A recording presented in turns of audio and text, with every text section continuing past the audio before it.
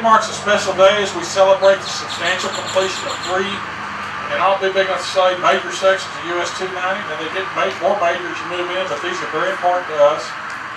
3 of the 13 projects, the corridor is worth about $1.3 billion, and we're glad that we've got some of it finished.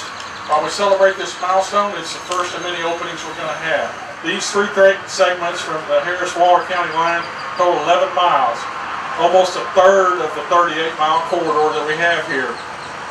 Together they cross about $130 million. That was the construction cost, and that is about 10% of the overall $1.3 billion price tag for our corridor.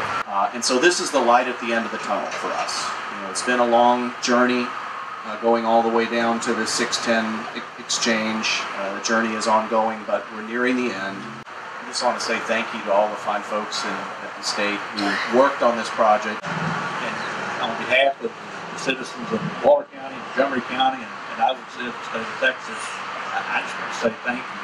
I greatly appreciate the good effort and look forward to seeing the balance of this section completed. It is indeed important, and I think long overdue. And when you mention the fact that the contracts were let on this project in 2015, and we're standing here in 2018, is quite frankly an amazing accomplishment. And it's a testament to everyone that has been involved with this project.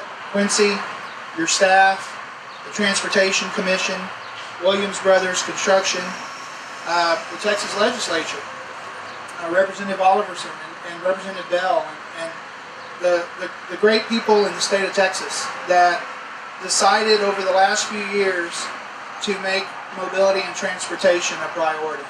So the 290 improvement that we celebrate today is going to position the city of Waller to continue our growth and to continue to build the quality of life that our citizens all deserve and desire.